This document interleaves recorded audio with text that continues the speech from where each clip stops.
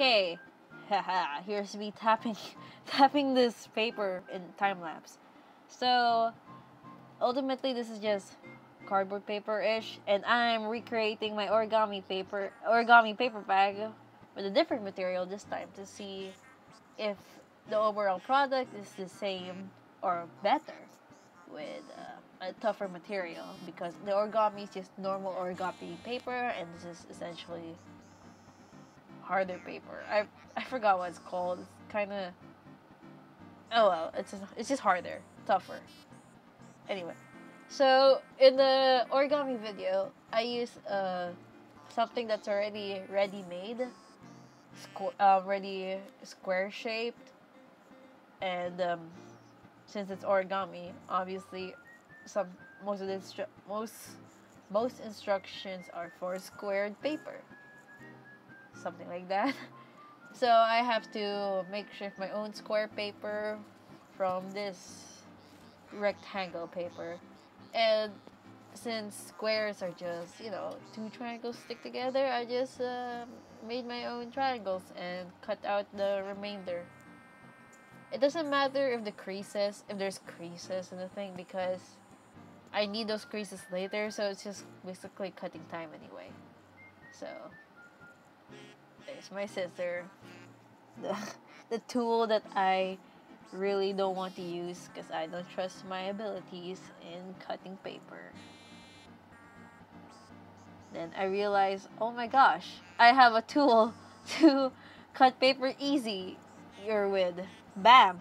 Look at that! It's I don't know what it is. My mom uses it for making letters and stuff. I just know there's a slider here that can make my job way easier. And I wish I remember this back when I'm making the template where I had to cut a lot of pieces. But I wasn't thinking ahead, and that's my fault basically. So here's me lining it up to the slider, and voila, it's so easy. Oh, it's so easy. Oh well, I got my square done. Next up, it's the making the tree folds, and it's harder to measure it this time because the size doesn't follow on an exact measurement. It's more precise, and I don't want to bring out my calculator, so I am winging the trifold, like how I'm basically winging every project I'm doing right now. Well, I'm okay with winging the paper bag thing because, as I mentioned, I'm not supposed to put too much thought into it.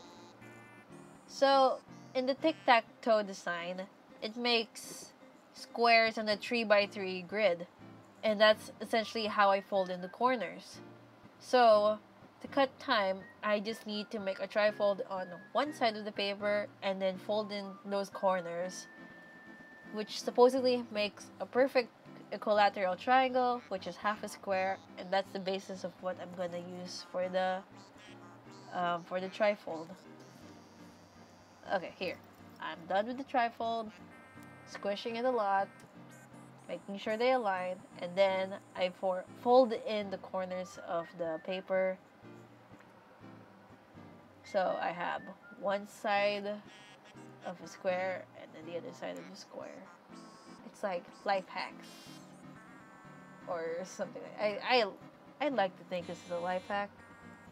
Anyway, as I'm folding the paper, I realize how hard it is for this material to fold in general.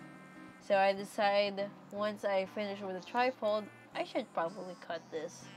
It's easier to leave those corners in an origami paper because that paper is really thin. But for this one, it's really, really thick. I'm really having a hard time making the second trifold, so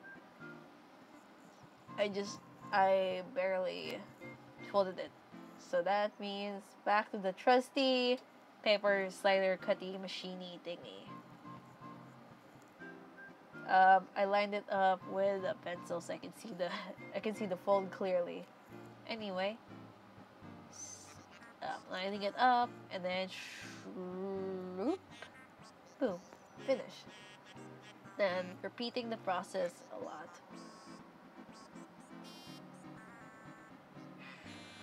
Loop.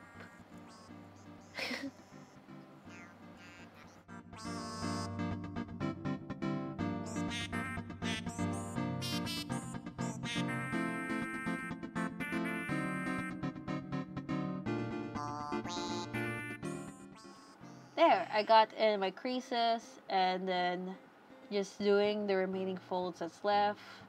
Well, actually, there's nothing left because I did all those remaining folds just making the square in the first place. So this is the part where I had trouble in because, like mentioned before, the paper's thicker.